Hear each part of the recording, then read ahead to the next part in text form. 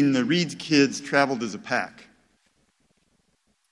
And my dad was always looking to provide us an adventure.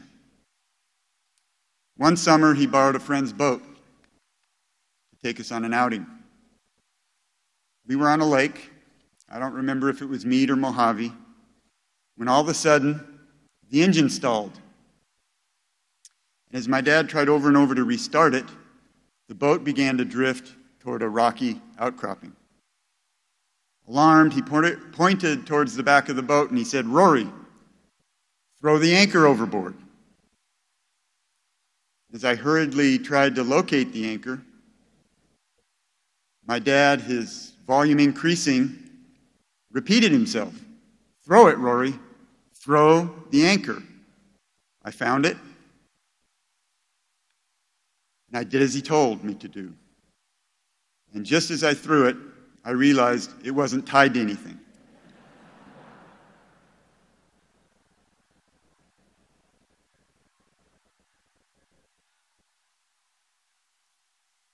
I have no idea how we got back to shore that day.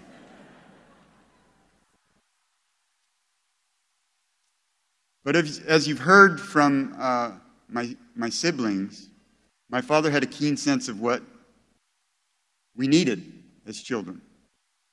And I had a desire to have no adventure.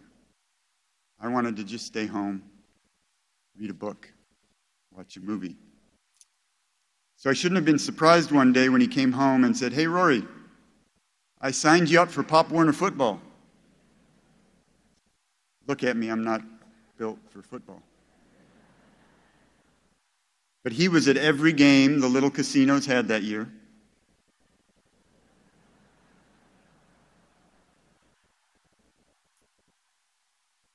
And I still don't know why I played football. I really don't have any reason to be concussed regularly, other than, as I've thought about it, the reason I played football was because it gave me time with my father. He loved it more than I did. And it became central to our relationship as I was a teenager. He came to every high school football game I had. And I remember after one big game, my teammates wanted to go out and celebrate.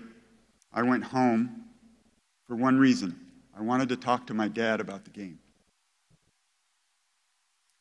And one of my friends called and said, "Hey, where are you?" "We're out, somewhere doing this or that." And I mouthed to my dad, "Please tell me I can't go out." And he did, and I stayed home with him and talked about the game. Later, my adventures with my father became more political. In 1986, I told my dad I wanted to volunteer on his Senate campaign, and he seemed real pleased. When I was told I was the campaign's official rural Nevada representative,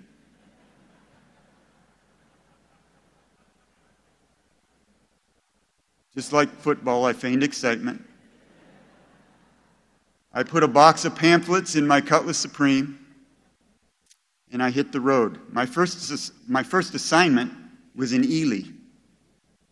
Nobody on the campaign had the courtesy to let me know that White Pine County is not Reid country.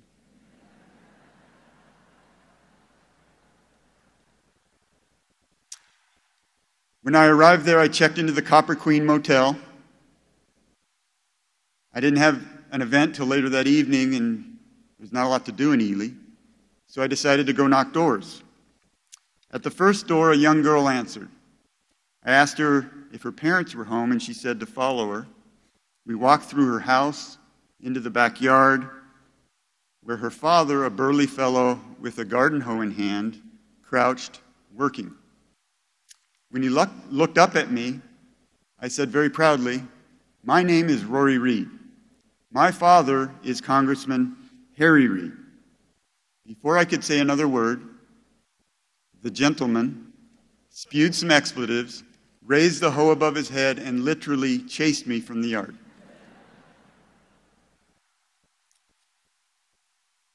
So I went back to the Copper Queen and watched a movie.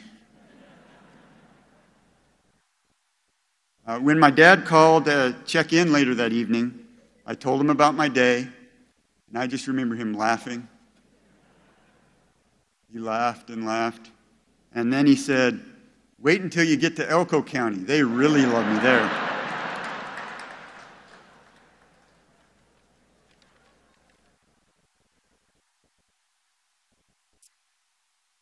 I've also been thinking a lot about a moment I had with my dad when I was very young. I was a boy.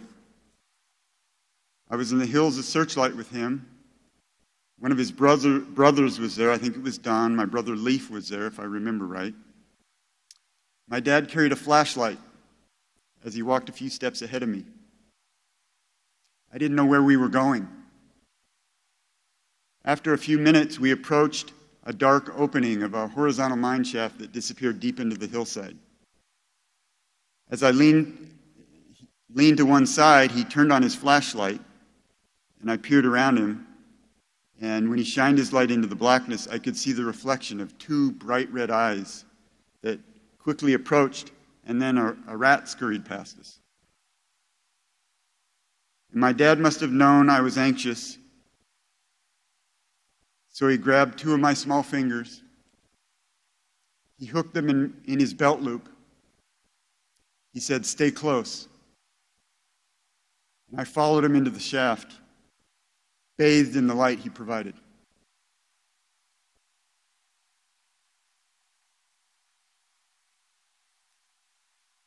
But any discussion of our family or my dad should begin and end in one place: Landra. She was the center of his universe. They met as teenagers. They eloped when they were 19, still teenagers.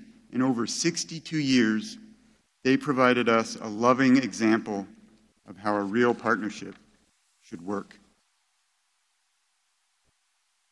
Near the end of his life, my dad asked for his glasses.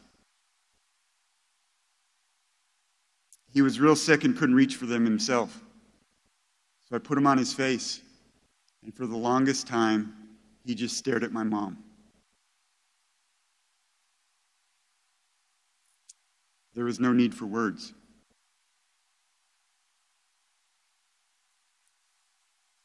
This morning, our family was guided here by a police escort.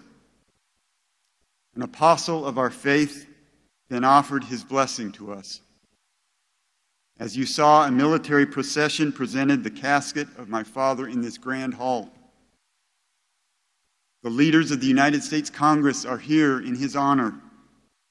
Presidents Obama and Biden will grace us with their words, and next week my dad will lie in state in the United States Capitol Rotunda in the same spot Abraham Lincoln rested.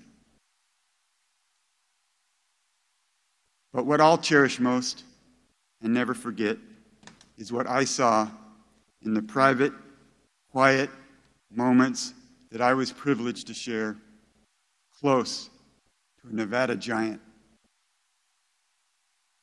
May the God of heaven and earth continue to ensure that his soul rests in peace. Goodbye, Dad, till we meet again.